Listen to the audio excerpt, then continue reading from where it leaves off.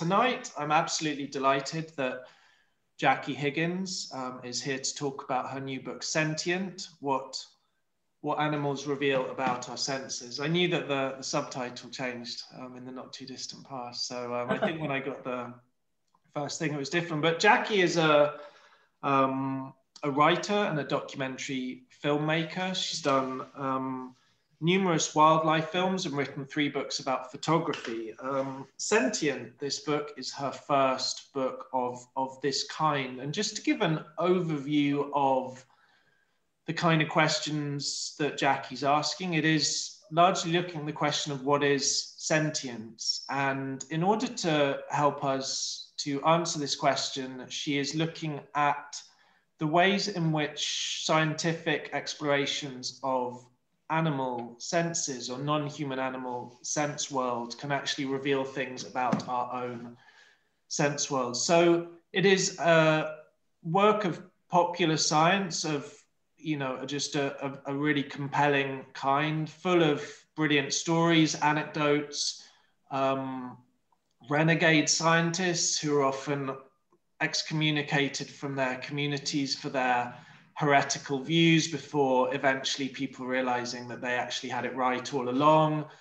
Extraordinary animals, of which I probably only knew about 2 or 3. So amidst the bloodhound, the cheetah, and the common octopus, there is also the peacock mantis shrimp, the spookfish, the star-nosed mole, the giant peacock of the night, the trash-line orb weaver. And there you go. That's the picture of the star-nosed mole that's been creeping me out all day. As I think when Jackie described the star-nosed mole, she wrote of its 22 blood-engorged fleshy tentacles that radiate from its nostrils. And the image is no less kind of Lovecraftian than that. So welcome, Jackie, and big congratulations on the publication of your book. And it's a really fantastic achievement, extremely entertaining, extremely fascinating, and also I think incredibly timely, as we will probably get to. For example, you wrote an article which the title of which was The Consequences of a Year Without Touch, or something like that. So obviously touch is one of the senses that was something that was sorry? In the Telegraph. That was an article I wrote for the Telegraph this Sunday on the potential implications of our year without touch and what it's meant for children predominantly, but all of us. Yeah.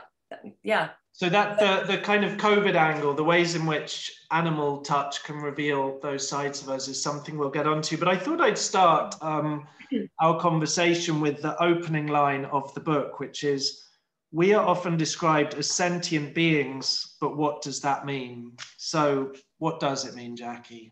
Well, that's the million-dollar question. And it's a question that is open to philosophers as much as scientists. I mean, I talk about the fact that it's a mercurial word, that it comes from the Latin sentire, to feel, but it means different things to different people. It's never really had a proper definition. Some people use it interchangeably with consciousness. Some people imagine it to be the lowest grade of consciousness, or the kind of most basic form of consciousness.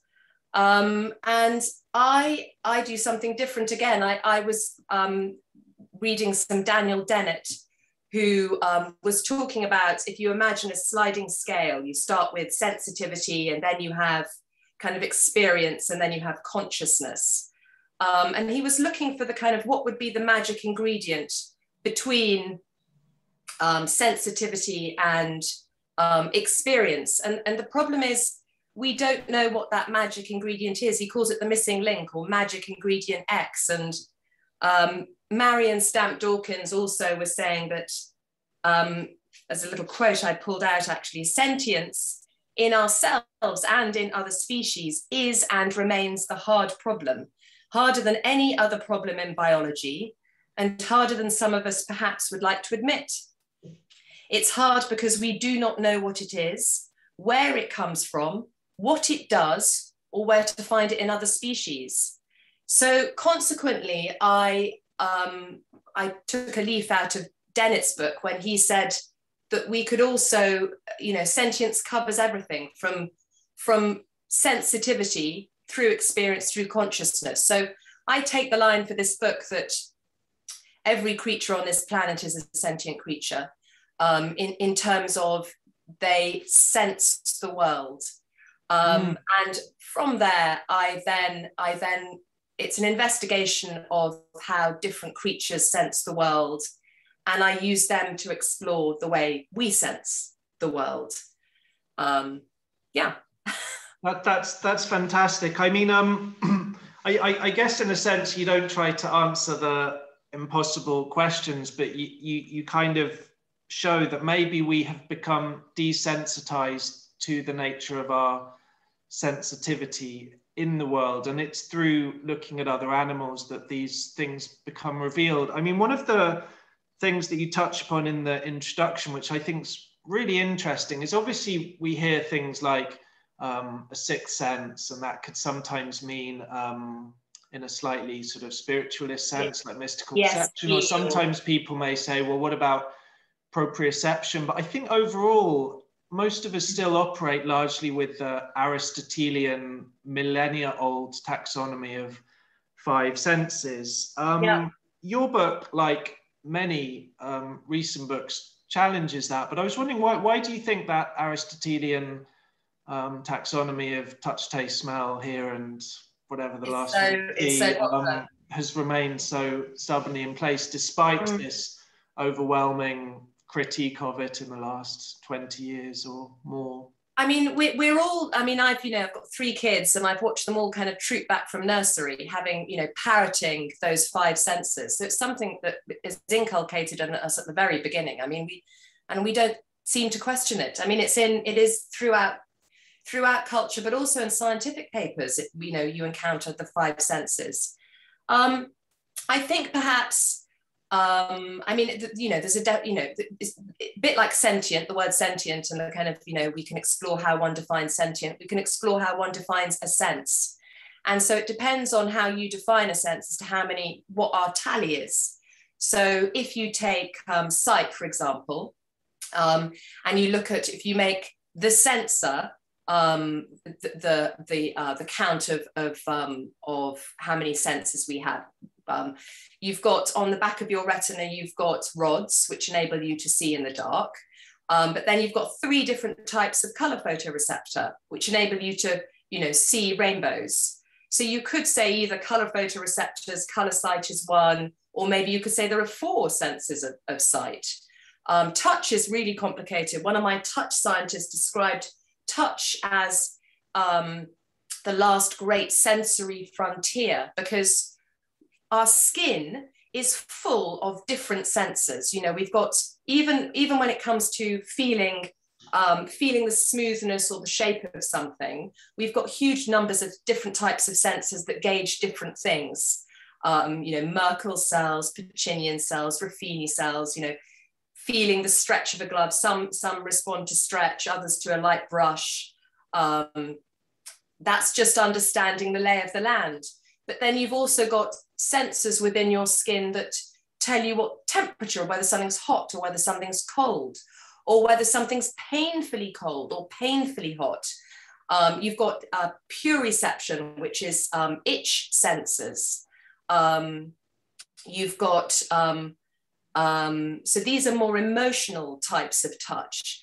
And this touch sensor that we were talking about before we pressed click, which is a relatively newly discovered sensor within the skin that scientists, having found it, had to figure out what it was for. And they learned that basically it fires when you're stroked at a certain speed, between 2 and 5 centimeters a second, with the temperature of skin on skin touch and with a light pressure. So this is the caress sensor.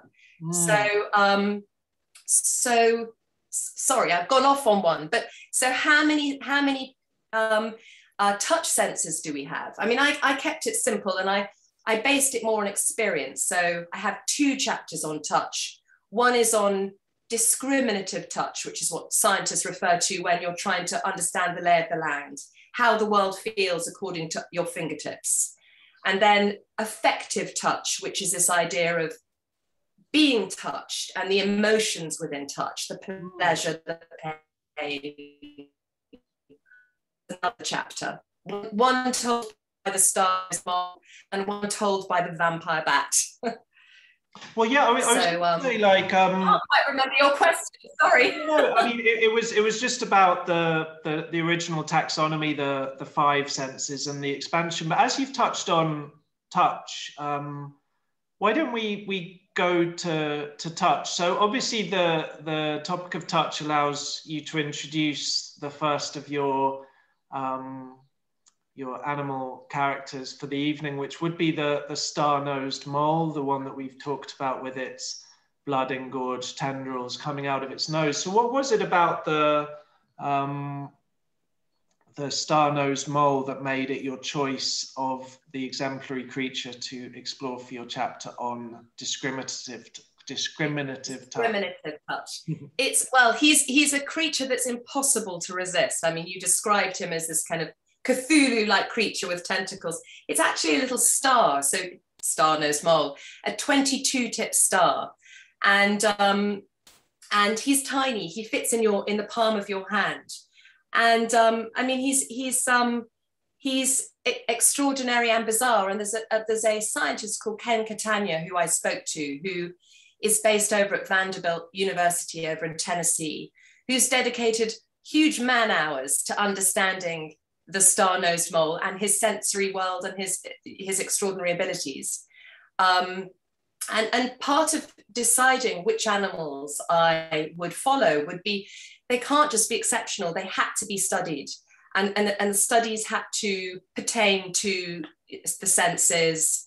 So my character shifted over time, but the star-nosed mole was an immediate hit because he's so extraordinary, and Ken has done some extraordinary work on him. So he's looked at that little star under a light microscope, a high-powered light microscope, and then he's looked at it under an even more powerful electron microscope. And he's looked at what sensory structures are in that nose, and found that essentially this mole has touch cells, very much like the ones in our fingertips, like Merkel cells. They are Merkel cells. They share the same touch cells, but the extraordinary thing about star-nosed mole is that 6 times the sensitivity of my hand is essentially squeezed into a fingertip. So he's got exceptional touch acuity. When he touches the world, the data that's coming back to kind of essentially create a tactile photograph, as it were, is really dense and full of information. So he enabled me to talk about how we touch the world, how we use our fingers to feel shape and texture and size.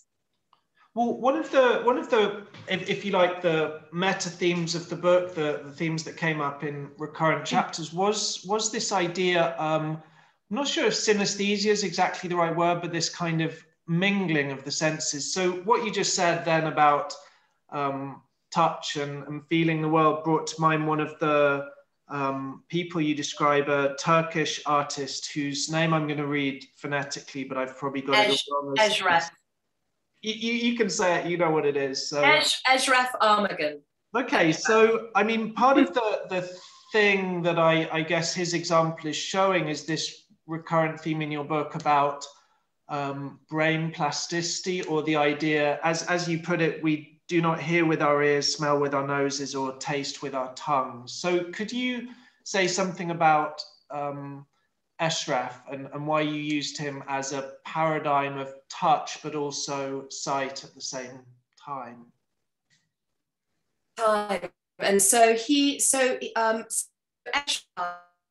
spoke to Ejref, but via Zoom. It was an unusual conversation, and we had Joan next to him who was translating from English to Turkish. And anyway, he showed me how he draws, but he essentially has been blind since birth. And he grew up in one of the poorer neighborhoods of Istanbul. And I think his parents ran a shop there, and he would sit outside the shop so he didn't knock things around and kind of draw patterns in the sand. And people quite quickly said, you know, the conversation, I think, started between him and other people. And this was his way of engaging with the world, engaging with people. And he was drawing, but he wasn't seeing what he was drawing. And so he became an artist, and he's a blind artist. And the way he draws the world is he feels it, and then he translates it. But then, of course, with his translation, he can't see what he's drawn either. But to your point, he went to Harvard in 2004, and Harvard neurologists scanned his brain while he was touching and drawing. And typically touch, when we're touching something, as I'm touching this, the touch information travels from my fingers to a part of my brain called the somatosensory cortex, which is, if I was wearing headphones, it would be a strip across here. And they saw that when Ashraf was feeling the object he was about to draw, this somatosensory, this touch area would light up. It was processing the data but in addition to that, the visual cortex was processing data too. And Alvaro Pascual-Leon, who I talked to, who was part of the Harvard team that studied Ashraf, said that had another neurologist just walked into the scanning room and looked at the scan on the screen, they would say, you know, here's someone seeing something of a blind man. So this area in Ashraf's brain did not lie fallow. It was co-opted by his sense of touch. And so this is exactly that. Our brains are so neuroplastic and so adaptable that, you know, the brain doesn't hold still. It grasps what sensory information it can get hold of, and it uses them, it processes them. And so when Ashraf found out that essentially he was using the visual part of the typically known visual part of his brain to process this information, for him it was proof that he could see. I mean, he says, I see with my fingers. So Pascual-Leon was saying maybe this area of the brain is the part of the brain that deals with spatial depth and dimension. So when our sight has gone and that route is closed off, you can still get space and depth and dimension through your fingers. And that's what's being processed. So yeah. That's lovely. I mean, I guess there's another example you give in the chapter on hearing, which is ear sight. So could you say something about that, as again this kind of mixing of different sensory modalities? So that was the chapter on the great grey owl, which is this extraordinary large raptor that essentially can hear a mouse from 30 meters away, buried by 30 centimeters of snow, or something like that, something extraordinary. Pristine mound of snow. So you know it's not using it's not using vision, it's not using smell, it's using hearing. And I talk about, with this creature, they have asymmetric ears, these owls. There's this wonderful video that you can look at online on the Teton Raptor Center, where there's a chap standing in a snowy place somewhere up in the Tetons, I guess, and pinioned beneath his arm is one of these massive raptors. And he shows you their ears, you know, he kind of peels apart their facial ruff, and just behind the facial ruff, you can see the ear. And the owl has this extraordinary thing, the ears are asymmetric, and this enables it also to not simply hear, but also pinpoint where that sound is coming from. And so similarly with barn owls and mice, you know, the night can be a blackout night, no moon, thick cloud, and yet still that barn owl can hear the mouse and hear where it is. So that's where the word ear sight came from with these creatures.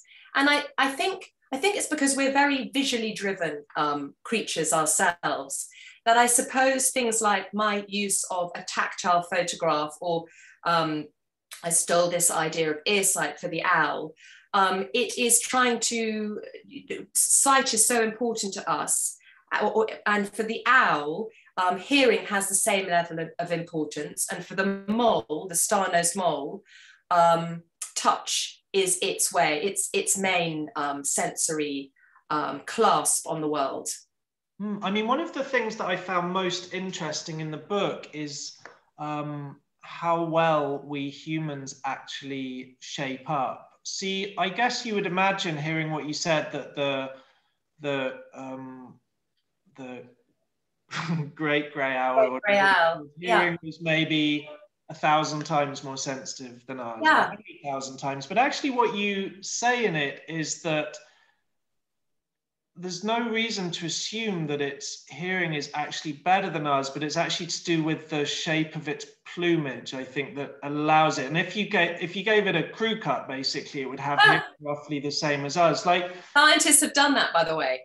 Okay. Yeah. Does that mean that if we strip the owl of its so the inner ear, which is the business end of the ear, so sound essentially is the vibration of molecules. These molecules tickle our eardrum, the eardrum vibrates, little ossicle bones then tap on the cochlea, and the cochlea is the business end of our ear. Inside that little snail shape is a little membrane, and surrounded by endolymph fluid. The tapping causes a little wave through the fluid, which excites these little hair cells. Now that's the same in us, and it's the same in the owl. And the scientists, Christina Kopel, has looked probably more than anyone at owl cochleas and really analysed them. And in terms of sensitivity, there's not a huge amount of difference between an owl's cochlea and a human cochlea. They have different frequency range hearing to us, that they're able to hear at different scales, but generally in the general term. And so scientists have basically, our hearing is exceptional, but the difference is that this facial ruff, the owl's classic flat face, they don't have an ear like we do. This is our sound collecting device. Their whole face has become their sound collecting device. So they're very good at plucking these sounds to excite their inner ear. So if we walked around with a Victorian ear trumpet on our ear, we'd probably have the same hearing capacity as the great grey. We might hear that little mouse. Seems extraordinary, but... Another one that came up was in the chapter on smell, which was the bloodhound, obviously the famous devoted bloodhound that sniffs out a wrongdoer over hundreds of miles. And in fact, again, even though earlier scientific studies suggested that the bloodhound's olfactory capacities were maybe, I think one of the figures you listed was 100,000 times stronger than ours. In fact, again, that's not actually... I mean, it may still be stronger, but I suppose the fascinating thing is that us humans are not kind of, if you like, 200 standard deviations below the bloodhound. So, I mean, the study with the dogs is really interesting. I mean, that myth started back in the 19th century with a chap called Paul Broca, who had a fixation with brains and collected brains, and even on his death, he asked for his brain to be put in a vat and stored. But he looked at the olfactory bulb in our brain, and basically thought proportionally ours is smaller than all other creatures. So consequently, he thought that our olfactory bulb had shrunk to make way for our frontal lobes, and this idea that our smell had taken a back seat, and free will and grander themes had taken precedence. And this was an idea that Sigmund Freud picked up on. For him, smell was basically, as we became more civilized, we relied less on smell. So he thinks that smell is only interesting to children. He thought smell was only interesting to children or perverts or neurotics. Yeah, infantile. But a chap called John McGann re-looked at Broca's studies and said, well, actually, volume per volume, our olfactory bulb is still quite big. and it didn't shrink. And then there've been all sorts of behavioral studies, which I talk about in the book. The most, I think, extraordinary one was, for me, was conducted by the Rockefeller smell study. And I spoke to a chap called Andreas Keller who was involved in that. And they got people to basically discern, they put different scents in bottles, and they asked people if they could somehow discern different scents from mixtures, and then use some very clever mathematical modeling to work out how many different scents we could discern. And the number is staggering. Mm. No, I was just going to say, I remember some of the numbers. They were sort of, there was a particular number that I'd never heard before, which I heard was a quadrillion or. So this is the, yes. So, well, Keller found that we could distinguish over 1 trillion different scents. And if you think of color, you know, if you ask most color visual scientists how many colors we can discern, it's maybe 1 million, maybe more. But this, we're talking a whole leap ahead when it comes to smell. So we kind of forget how brilliant we are at smell, and we know from perfumiers or people who study wine that when we put our mind to it, we can be rather brilliant. Early on in the book, you do note, to use a quote of yours, "We are guilty of underappreciating our sensory powers." And I guess what comes through is, as you said earlier, with people like Broca, maybe especially, but if you like, it fits in with an entire lineage of Western thinking that has prioritized sight. Like, the idea is that as we got onto 2 feet, we move away from the ground, we move away from smell. We're not kind of sniffing around on the pavement like dogs, but also we sort of move away from certain forms of touch. And also, I guess that vision has this distancing capacity. So in a way, touch emerges in your narrative as the most intimate of the senses, but smell emerges as the most emotional. And I was hoping you could say why there is this link between the olfactory sense and the emotional sense. So there was so I mean, first of all, if your nose snags a little airborne molecule and it shoots up you inhale it and it ends up on your olfactory epithelium back here, there's only 2 synapses before it's reached your olfactory cortex. So smell is immediate. And most other senses pass through the thalamus, a gateway, but smell also hits very quickly our amygdala, which is our emotional center. And Rachel Hertz, another scientist, had written a book on our amazing, the sense of desire, and she's rebranded smell, this sense of desire.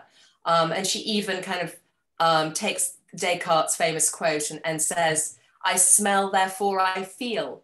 And even wonders that if we couldn't smell, would we feel? Would we have emotions? So smell really does, you know, instantly. It's a very emotive sense. So that was a fun chapter. Absolutely. I mean, it's interesting because the same. If you like, the enrichment of our sense world is also happening in philosophy as well as the kind of science areas. I've noticed that smells very much come back on the agenda. Touch has come back on the agenda. So it's very interesting to see that the scientific community has been tracking this. And it does seem that we have forgotten a lot of our potential as sentient beings, perhaps because of a ocular-centric or vision-dominant society where most things is fed through the eyes. I was wondering if you would consider your book an attempt at kind of a rewilding of the senses. I mean, I'm not suggesting that you're proposing that we all go sniffing around on the ground like blood, but nonetheless, there's a feeling in which you're kind of saying, this is our heritage, this is where our senses have come from, and this is the potential that we have, which we're not. Yes. And perhaps that links with things like alienation, and I guess that comes through with COVID and the loss of touch, the loss of, I suppose early you distinguished between discriminatory touch and was it emotive touch or affective touch? Affective touch is the phrase. Emotional touch, yes, emotional touch. Yeah. I mean, I like this idea of your idea of rewilding the senses. I think that, I mean, there was a quote at the very beginning. So Richard Dawkins, there was a quote that I picked up on from his book, Unweaving the Rainbow. So he was my tutor back in the day when I studied zoology. And he had this idea of how familiarity dulls the senses and anesthetizes us to the wonder of existence. And you know, our sensory experience is so mundane, it's so everyday, it's every waking moment, that that I think we need to kind of stop and unpick it a little bit in order to appreciate how marvelous it is. And this is, he talks about, we can recapture this sense of having just tumbled out on life by looking at it from another angle. And so the other angle I used were these creatures who sense the world in similar ways to us. And through them, I thought that we would get some distance on ourselves and realize that we are rather spectacular. So it's quite joyful, really. I mean, it is, and I like that idea of rewilding. It's not that we're tapping into senses that we that have remained dormant inside us. These senses are working. It's just that we're not giving them attention. You know, we're just not noticing them, I think. I think, again, with smell, one of the things you pick up on, which is obviously interesting from a philosophical point of view, is that in areas like smell, there's things working at more of a subconscious level. It may hijack our sense of autonomy. So one of the chapters which I found most interesting, because I think when I thought of pheromones, I thought of tacky vending machines in men's toilets or whatever. Actually, it turns out that there's a real serious, and in fact, I think you quoted some scientists as saying pheromones is one of the great unsolved problems of modern science. So I was hoping you could say a little bit about the way, I think it was a moth. Was it the great peacock moth? I had to get this marvelous French entomologist in there, Fabre, who had done this extraordinary experiment where he put a bell jar, a gauze jar over a female moth, and these moths release pheromones, and you know, male moths come flocking to her. It's a really lovely piece of writing by Fabre. But essentially, the first pheromone that was discovered in the domesticated silk moth. A chap called Adolf Butenhandt back in the 1950s discovered this chemical compound that essentially hijacks the male's brains and gets them to fly wherever that scent path is leading. And the word, you know, he and colleagues coined the term pheromone, a carrier of excitement. And so there is science with regard to since that's happened. Pheromones have been found in nearly, you know, all animal groups ever since. So there's been lots of studies about whether humans use pheromones, and lots of tantalizing work, which I describe. But whenever it comes to humans, because the power of the pheromone is actually quite scary, this idea that somehow we are inhaling these scentless scents or odorless odors, and without us realizing, they're hijacking some aspect of our free will, they're controlling us. It's such a kind of loaded idea that the science needs to be Tristan Wyatt, who I spoke to, who studies pheromones in the animal kingdom, said that what we need to do with these experiments is do what Butenhandt had done back in the 50s, whereby he isolated that pheromone and then recreated it and checked to see whether the recreated one would still pull in the male moths. And that would be the gold standard for isolating the first the first human pheromone, and we could ditch the word putative. But we're coming close. I mean, I think that that perhaps the most promising human potential for finding human pheromones is not between couples, actually. Although my chapter is about the sense of desire, and it's about how smell operates between couples, both consciously but also subliminally.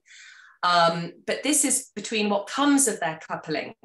And mothers release,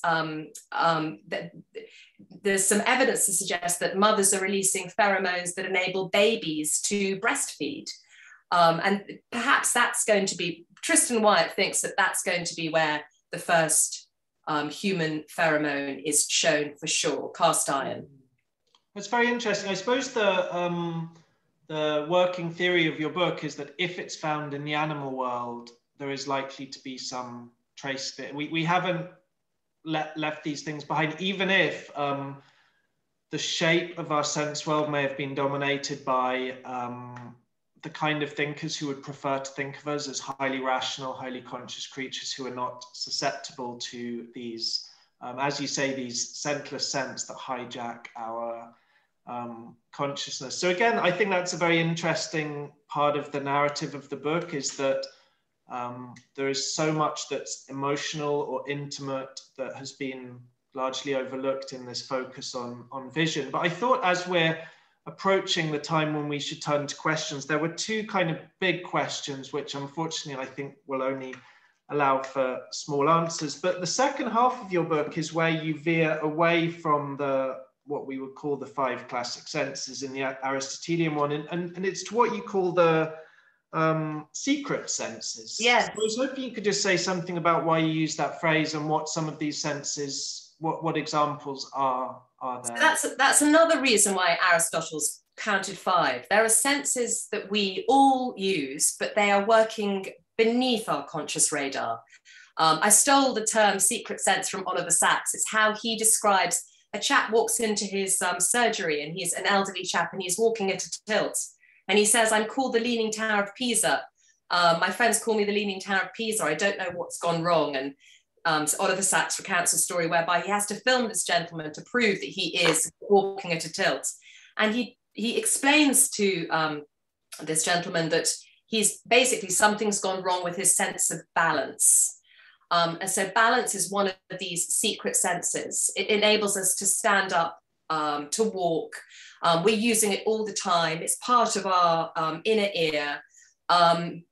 It's operating all the time silently within us. Mm. And one of the themes, again, of the book is we often only know something, we only recognize or value something after it's gone wrong. So throughout the book, we meet people like Sacks's gentleman, but other people where senses have misfired, and then you realize what an extraordinary role this sense plays in our day-to-day.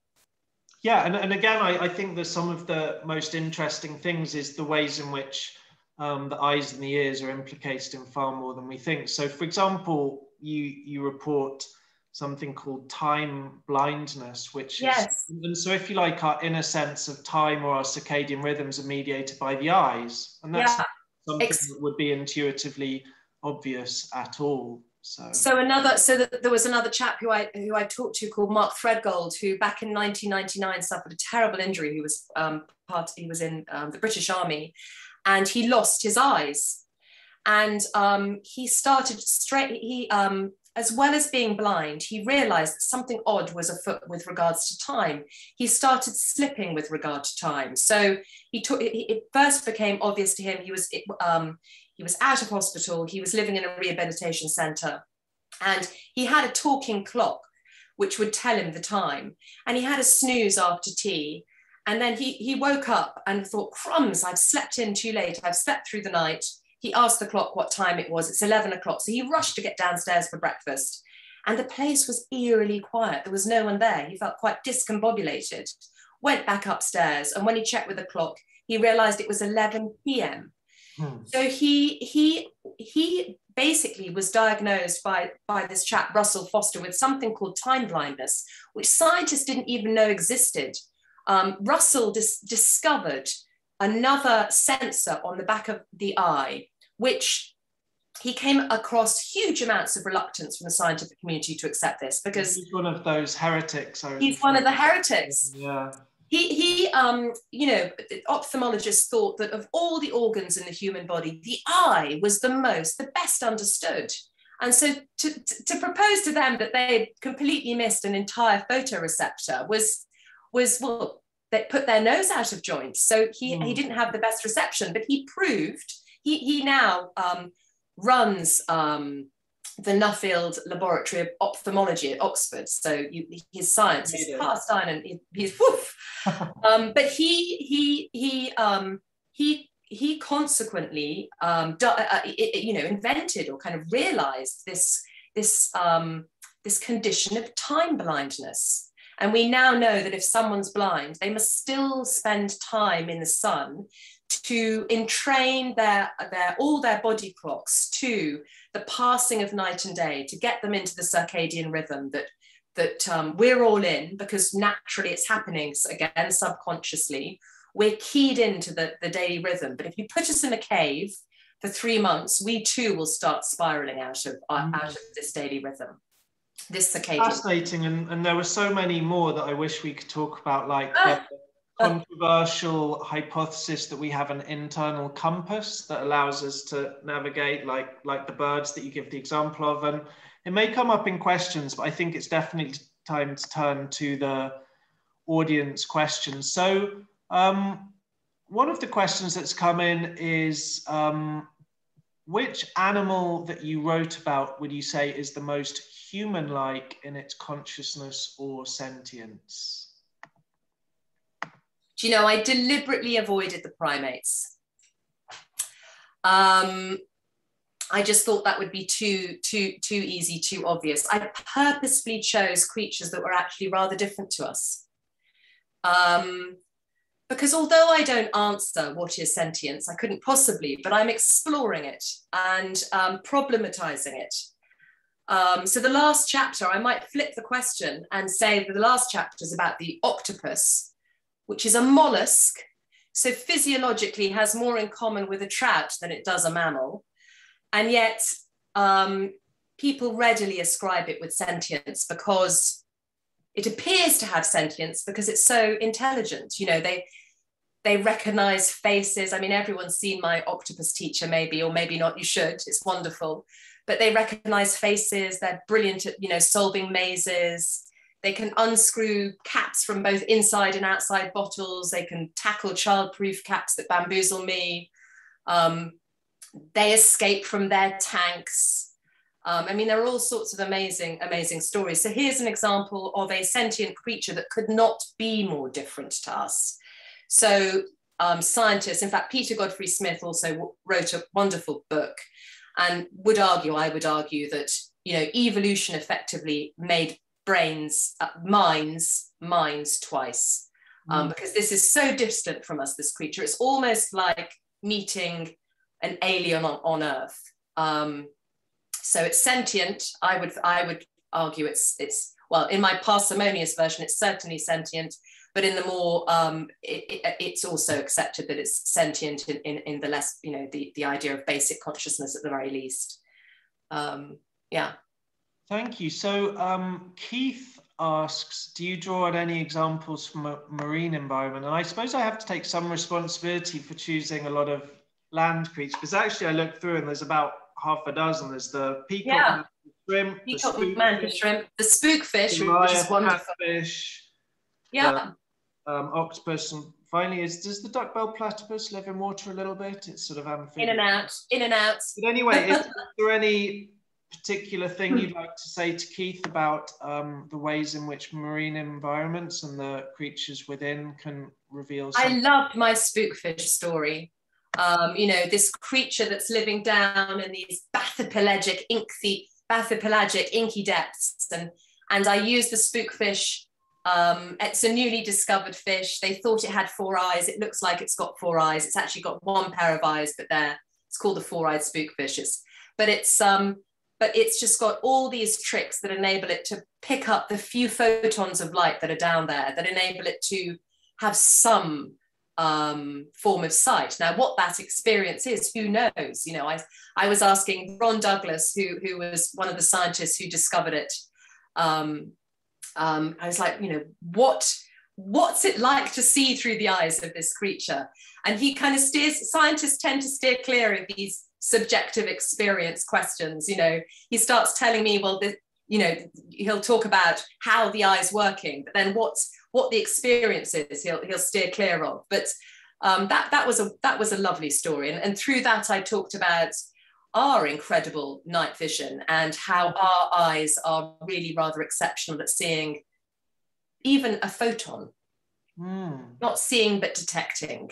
But there's an extraordinary experiment that took place in Vienna that was really testing the limits, the threshold of human vision. What is the least amount of light we need to see, or the least amount of light that we can detect? So that was a fun story. And the shrimp was a great story too, but that's the first story in the book. Yeah, the shrimp with its kind of incredible kind of attraction to color. Actually, one of the interesting things is this, the kind of extremities, because in the chapter on hearing, you refer to John Cage, who says, where's the quote?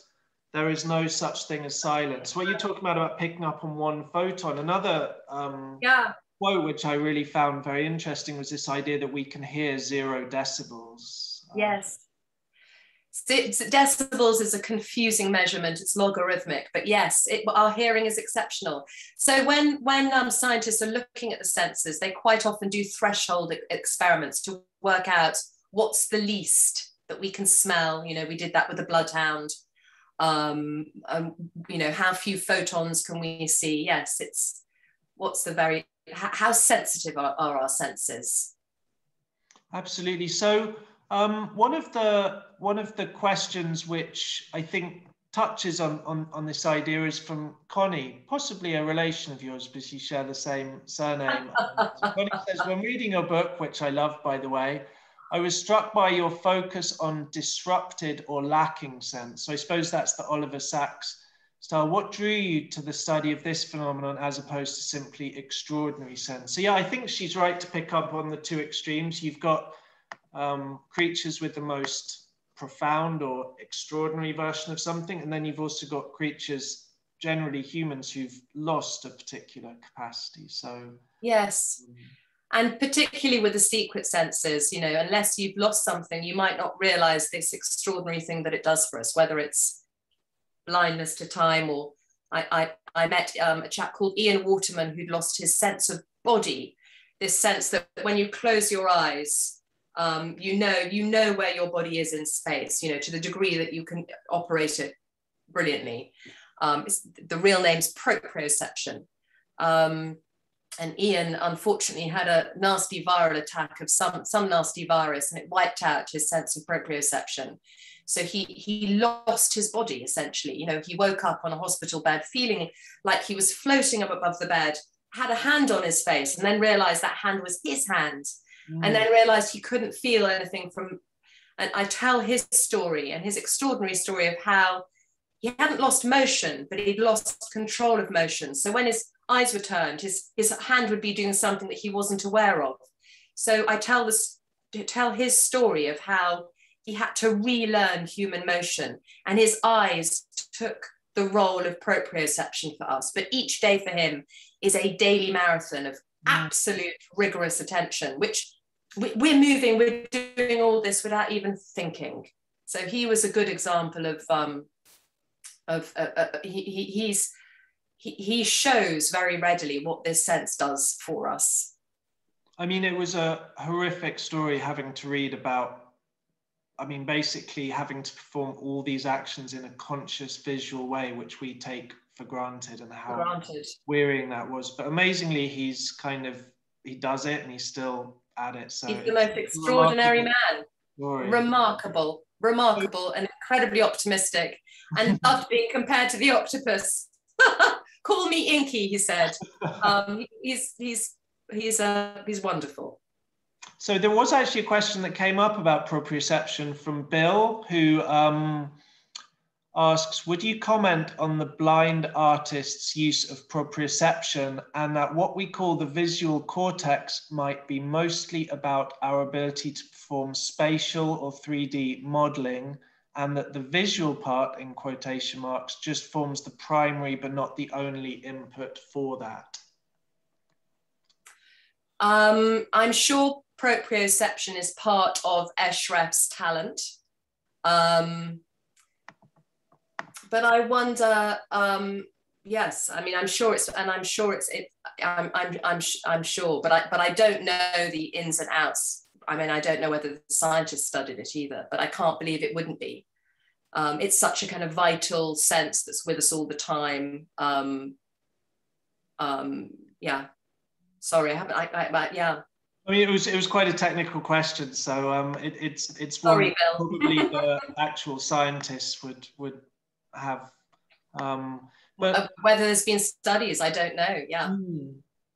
So this is a question from Sonia, who asks, and actually one of the things, and I said at the beginning, there was this real relevance to your book in relation to COVID, because obviously there's been this grand social experiment of living without or with significantly diminished affectionate touch. But in addition, one of the symptoms of COVID is the loss of smell. So Sonia asks, the sense of smell is so closely tied to emotion. So what does this mean for people with anosmia? Has this been studied, people who've presumably lost the sense of smell on a permanent basis? Yeah, I had COVID back in January, and I also lost my sense of smell. It was horrible. And it was quite emotionally discombobulating. You know, my coffee in the morning was just kind of insipid brown water, and my chocolate, my two go-to substances that give me pleasure, were like, the chocolate was like a kind of fatty dough in my mouth. It was horrible. I think people who, I talk about anosmia in the book, and it does lead to depression. I mean, it's often associated with depression. People become paranoid that they're not smelling certain things that they should smell. Some people eat to try and satisfy something that they're not receiving. And some people don't eat because food becomes like dough. So it does have definitely has an emotional knock-on effect, anosmia. Yeah, I mean, it's interesting. There's also the thing like the famous Proust example of smelling the Madeleine biscuit being pulled back. So I suppose a lot of the capacity for emotional memory would also be lost in the absence of smell. So again, it's sort of one of those, I mean, as you say in the... Well, did Proust talk about the taste or the smell? Because that's also interesting. I thought it was the taste. I can't remember, sort of, it could well have been the taste, yeah. I had it in my head. But I think, well, so but it's, well, but the reason I say that is because another people often, I mean, basically most of what we think of as taste is actually smell. So when you have a really nasty head cold, you get that kind of doughy, you know, plasticine in your mouth. A lot of what we basically, we chew on something, the molecules float back up into our nose through the retronasal passage, it's called, and the flavor of something is predominantly a smell. But we're hoodwinked, our brain hoodwinks us into thinking that we're tasting it on the tongue, but in fact we're smelling it in the nose. So again, we don't taste with our tongue. But it would have been flavor that Proust was talking about, but we use flavor and taste interchangeably, not quite knowing what's what. Taste is a very simplistic, it's salt, sour, sweet, you know, it's 4, maybe 5 with umami receptors, much more parsimonious. So this interesting question from Zach, I suppose, on the impact of writing the book. It's, have you found that having such detailed awareness of the processes underlying our sensory functions has altered your immediate experience of the senses, of life, of the world, and if so, how? Yes, without doubt. I mean, every chapter that I was working on, I would become fixated by. So whether I was walking my dog and imagining what he was smelling and just taking time to smell. Or when the senses started going wrong, you know, waking up one morning thinking, oh, my balance isn't working quite right, you know, my hypochondriac. Yeah, you're very, very dangerous for a hypochondriac. Yeah. It shows you how much can really go wrong. So. But I think what if I would be really thrilled if someone read the book and just slowed up a little bit and started to dissect their, you know, ultimately our perception is a multi-sensory experience. It's feeding off all these different things. But if we just slow up and think about, you know, how we're smelling something, how we're feeling, all this extraordinary ability that are unfolding within us, I think that would be a nice note. Absolutely. I thought I'd end with by touching on something that is a theme in the book, especially towards the end, a really interesting one. And potentially, we were talking earlier about the possibility of a follow-up book, but it's kind of got this ... at the end. It's about what's, I suppose, the sort of the technological interaction with our senses. So you quote the scientist, neuroscientist David Eagleman, who says that the result of, like, for example, one of the things you say is that increasingly we're hacking or working out the senses. For example, we may be able to undo our circadian rhythms. And so there's this sense in which technology is denaturalizing us. But what Eagleman says in this kind of quite grand phrase is, we now only need to ask, how do we want to experience our universe? So I was wondering what you thought of this kind of techno-scientific perspective on our sensory world. So I mean, essentially, it's all because of our incredibly neuroplastic brains that we can feed them stimuli that our sensory organs are not tuned to pick up. So take the platypus. This is in the chapter on the platypus that has an electric sense. Unless the electricity is sufficiently high amplitude and we feel pain, we don't sense electricity. But we could. I mean, we could implant sensors that enable us to sense electricity. And there are people out there, these biohackers, who are trying to create an augmented human that can maybe sense magnetic fields or electricity. So it's really interesting. I mean, for me, what interests me is looking at the animals that have all these exceptional senses, and those should lead the way.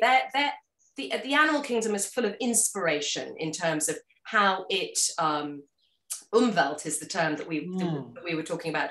We all have a different experience of the world depending on what we sense. And their Umwelts are, you know, so extraordinary. So so when we're talking neuro-techie talk, I would bring it back to the animal kingdom and get them to lead the way. And then maybe we could know what life is like for a star-nosed mole or for a bat.